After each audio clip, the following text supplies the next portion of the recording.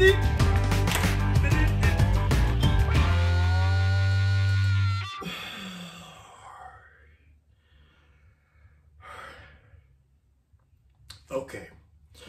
now that I'm properly medicated, I could tell this story, and this is a tough one, and I'm gonna tell it. Well, all right, this is what happened.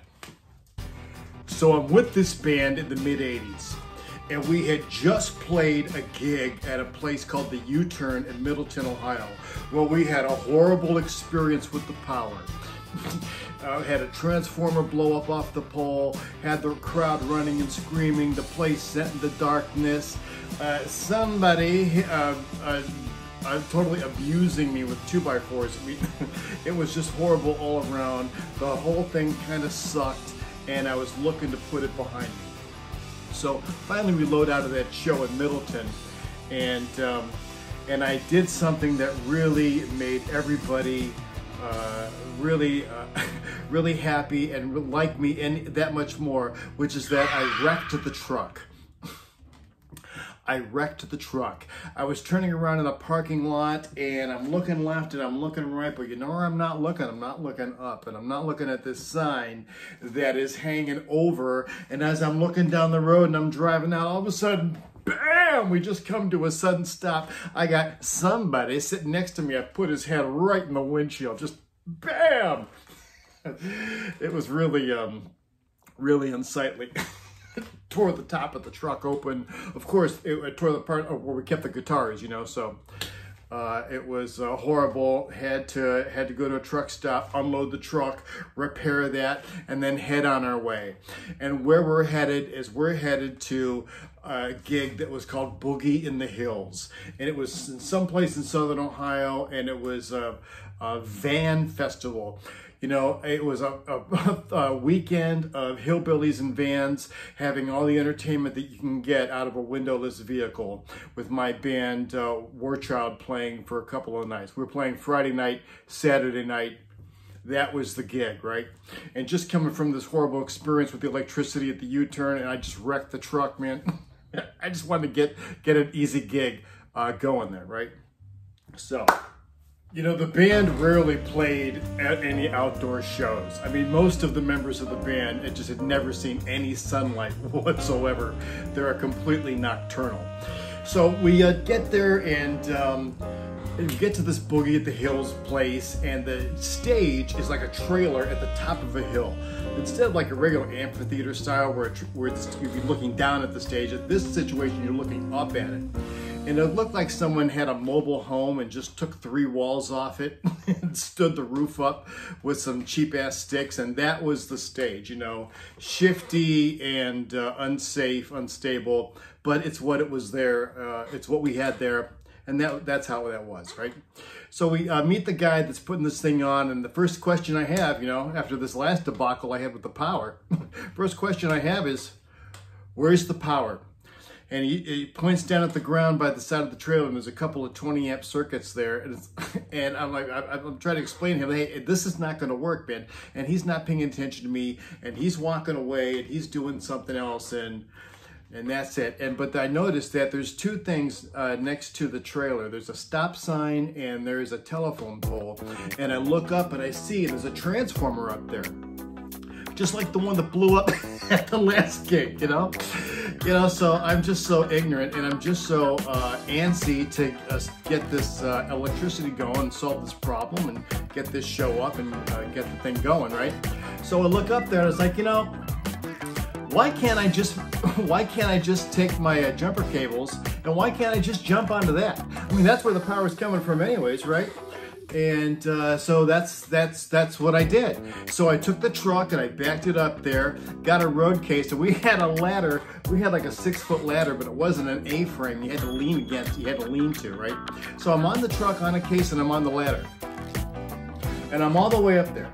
And I'm up next to this transformer, which is about the size of a small refrigerator.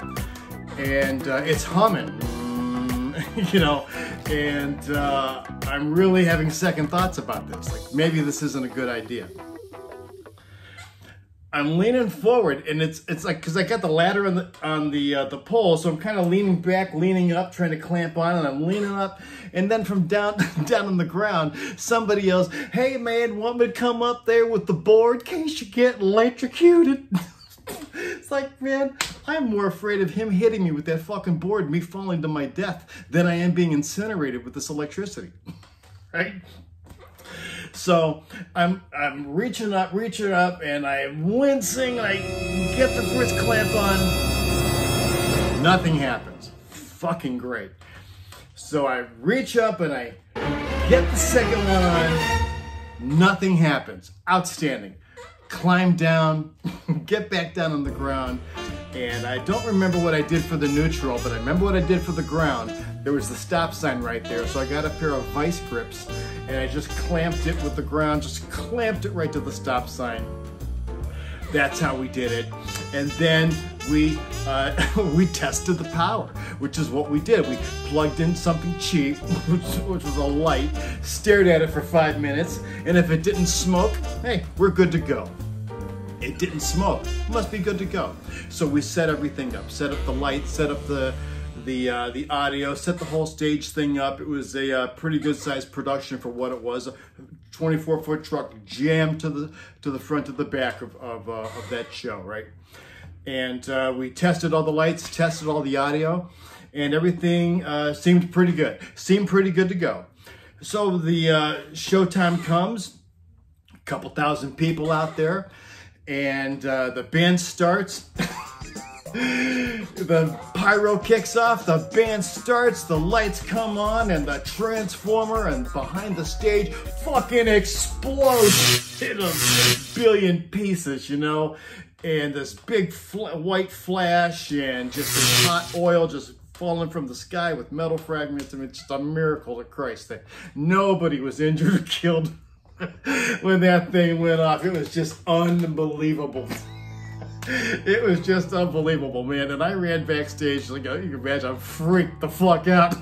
Everyone's freaked out. The whole site's in darkness. The only thing you can see is the campfires that people had going. You know, so I go back to where my PD was, our home-built PD that we used. I go back there and it's gone. It was gone. There was nothing but a char mark in the ground where it was. You know what else was gone? The fucking stop sign. Never found it. Never fucking found it. Fucking incinerated. And, or thrown somewhere. I mean, I don't know. Although I never looked for it, so there's that. But it was fucking unbelievable. And you know what? I'd found out, I'd traced that. I followed these extension cords that went to Jimmy John's French Fry Shack, that I found out that him and some burger guy and a bunch of other people had came and tapped into our distro. So that's how I justified that. That wasn't 100% my fault. But that's how that was. And we were out of power. The site was down. I mean, this was the time before cell phones. I mean, someone had to get into their love machine and go find a payphone, call the power company, and any way you looked at it, you know, hey, the show was over. So, you know, part of the payment that the band got was several kegs of beer and just, I don't even know how many, just a pile of half gallons of Jim Beam, you know. So me and Butch, we, guitar player from the band, we each grab a half gallon and we go drifting off into the campsite, making some friends, and you know, nothing else to do, might as well go party, right? Good. The man puts his penis, okay, into the woman's vagina. That's how our attitude was. So we go party, and the next thing I know, it's like 4 or 5 o'clock in the afternoon the following day. I wake up in some somebody else's tent and go back to the stage, and it turns out that they had got the power company to come out. They replaced the transformer up there, and they brought X amount of 20 amp circuits, and I was able, with the lighting guy, to rewire goddamn everything and make a show happen that night. So we do the show. Everything goes great. The band plays all night. It was awesome. Everyone had a good time. Everyone had electricity. You know, and it was some good time. And after the show was over, I did wash, rinse, and repeat. I got myself another half-gallon of Jim Beam. I disappeared into the campsite. I made some acquaintances, and that's how that went.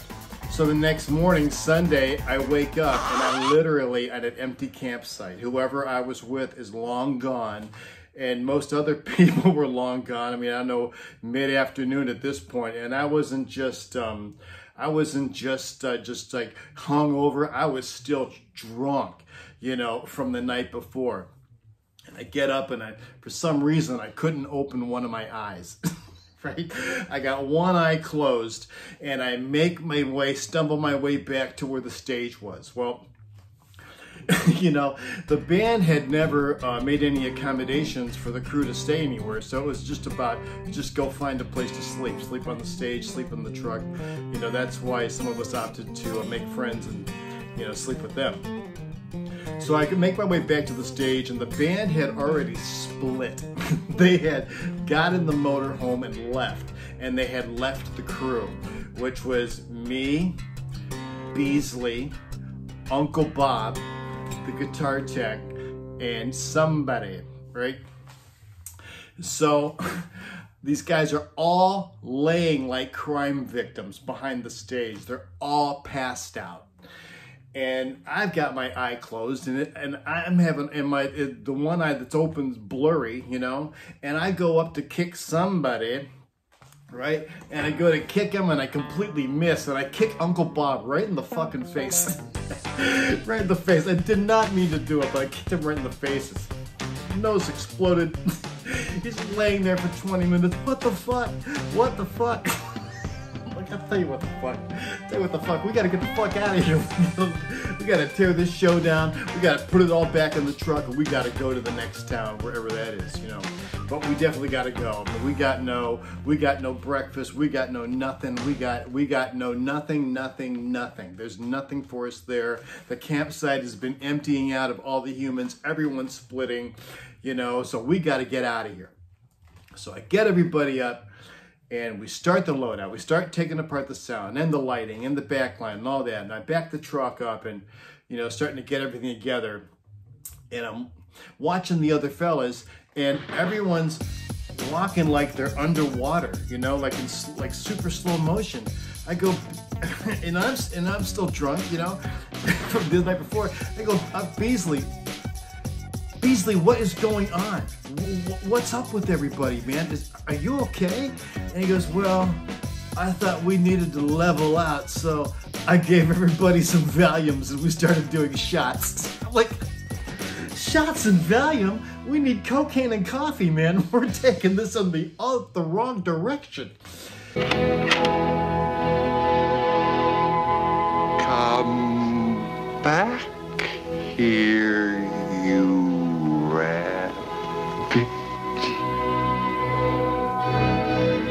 You know, so that's the state of my crew.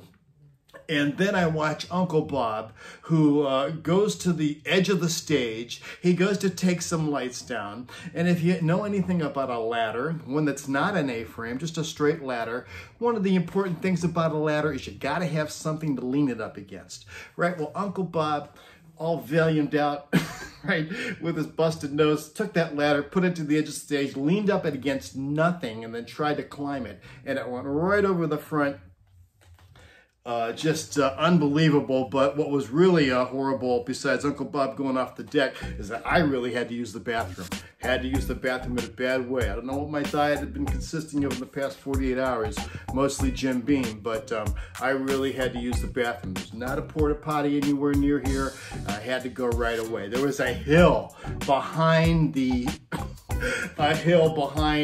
stage. I said, well, that's my only option, you know. I gotta get up there right away, right? So I go back there and I grab a couple tissues from the truck, and I run back there and I pull my pants down, and I said, oh man, I better lean against a tree, you know? So I lean against a tree, and I have some kind of explosion that happens. I lose my balance, and I fucking roll down the goddamn hill. And by the time I get to the bottom of the hill, I'm just covered with everything that sticks to feces. I'm covered in my own shit. It's all over me, and I'm trying to get it off me with my limited resources of the sticks and the twigs and a couple of tissues, man. It was fucking horrible. As horrible as you could think it was that horrible, you know? So I climb back up the hill, and some guy and two girls had walked up, and we're talking to the guys, and I don't know who the hell they were or where they came from, what the whole thing was, but I walked up and I said, "Hey man, what's going on?" And the two girls looked at me and they backed up. And somebody says to me, "Hey man, what's that shit in your hair?" Yeah, I had my own shit in my hair. Beyond horrible, you know? So I got Uncle Bob, I got somebody, and I got Beasley in the truck, me and my shitty hair, and we rolled off to the next town and left that one behind us.